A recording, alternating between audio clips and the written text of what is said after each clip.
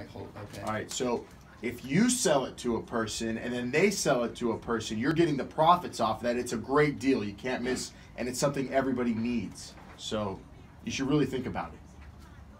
I'll think about it, but just know pyramid's not my favorite shape. It's all right. Okay, Go, yeah. You get back to me on it. Oh, hi. I'm Alan Michael. You caught me starting a pyramid scheme. On today's game, it's game 2 of the World Series. The Astros lost to the Dodgers yesterday, but nobody's worrying, right? It was Kershaw. It was expected. And, I mean, Kershaw, let's see the stats. Kershaw throws 11 strikeouts, but nobody was worried about it. I mean, we have all the data here. I could tell you about it, but I'll tell you what, all the Astros fans I know here are totally cool with that game going the way it did because they know Verlander's on the hill tonight. And, I mean, nobody gives you more hope than Justin Verlander when he's on the mound. I mean, just look at this. Look at the stats on Verlander we have.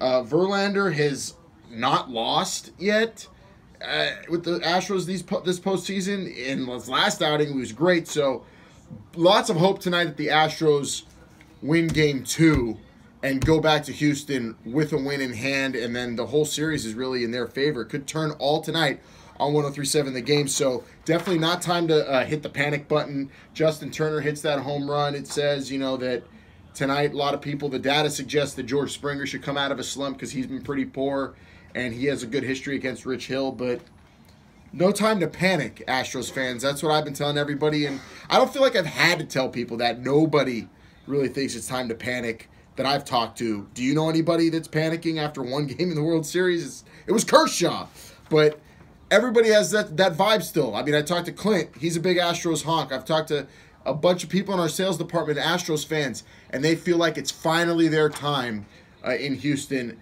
Think about this. Shortest 2 hours, 28 minutes. Shortest World Series game since the early 90s.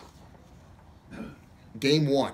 It was historical, but the Astros have them right where they want them. Listen to it right here on Acadiana's home for the Houston Astros and the World Series, 103.7 The Game. This has been today's game.